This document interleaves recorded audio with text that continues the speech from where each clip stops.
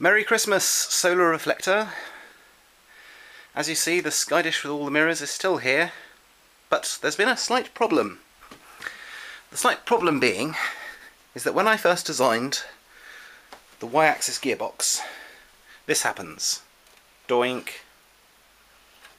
Sure, he's balanced, but the problem is I've attached a stepper motor to a broom handle with araldite, and it's just not strong enough to turn this thing round, and all that's happened is the wood has just bent and sheared, so there's no grip anymore. But I have the solution. I have turned my kitchen into, ta-da! Here's the solution. This is an update.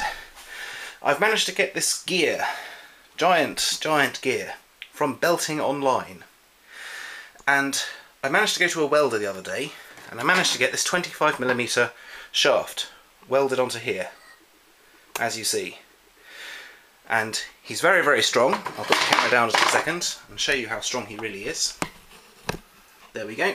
He's like, yeah, that is solid steel. That ain't gonna bend or break or nothing. My plan instead is to use the smaller gear. Voila, smaller gear. And the stepper motor will be machined onto here. So when the stepper motor moves, and he does one rotation, he'll move this way. Unfortunately, during the welding process, the 25mm shaft has warped a little bit and became 26mm in diameter. So as you can see, this bearing here, which can whiz around, is just there to support the gear so it doesn't move. And I'm going to put some spacers either side of it to stop the gear moving this way.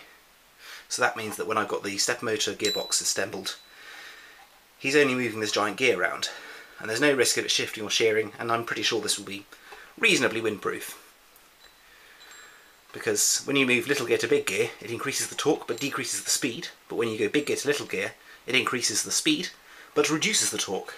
Now you want a high torque to move that giant mirror there.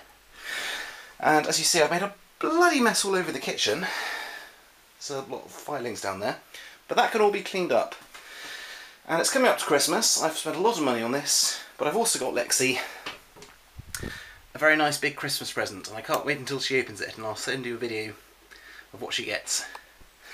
So sadly the project's had to stall a little bit, but I have managed to work a bit more on the gearbox. I'm going to have to do the same again for the y-axis, x-axis even. This is the y-axis one, this is the x-axis one I'm showing you now. And that's the one that'll go left and right, and this is the one that will go up and down.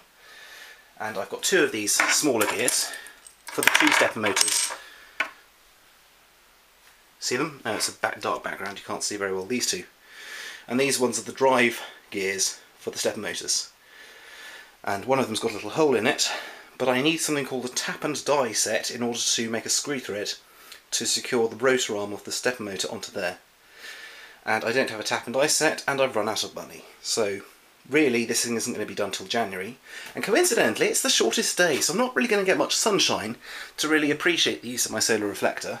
So in many ways I'm sort of working hard now so that it's all ready for the summer, so then I can make a nice solar barbecue. Oh, I forgot to show you, I did a test when it was sunny. Where is it? Where's that floppy disk? Lexi's moved it. Oh well. There was a log, and I did burn it with the solar reflector on a sunny day, but I did it by hand by moving it up, down, left, right myself, using logs to support it. But hopefully after this is done, it'll automatically track the sun and automatically keep that focal point dead centre at all times. Thank you very much, Merry Christmas, and goodbye.